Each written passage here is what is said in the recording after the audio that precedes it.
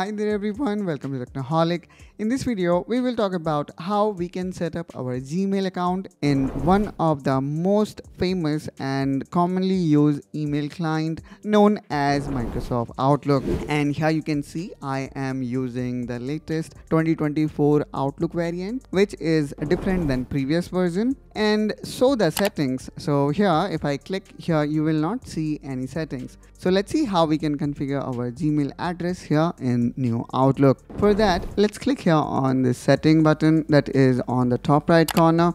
And now here what we need to do is we need to click here on account and then email account, which is by default selected. So if in case it is not selected, then we need to select the following. Now here we need to click on add account. Now simply you need to enter your email address here. So let me enter my Gmail address. And after entering my Gmail address, let's click here on continue. Now it says that sync your Gmail account, and then we can see this message which says that to add your Gmail account to Outlook, we need to sync your email, contacts and even to Microsoft Cloud. So we need to simply click on continue here.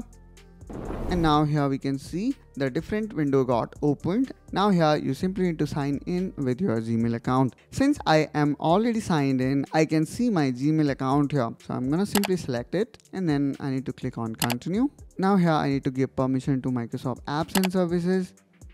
And then we need to click on open. And there we go. It is that easy, guys. Now let's click here on the top, and here you should be able to see your Gmail account.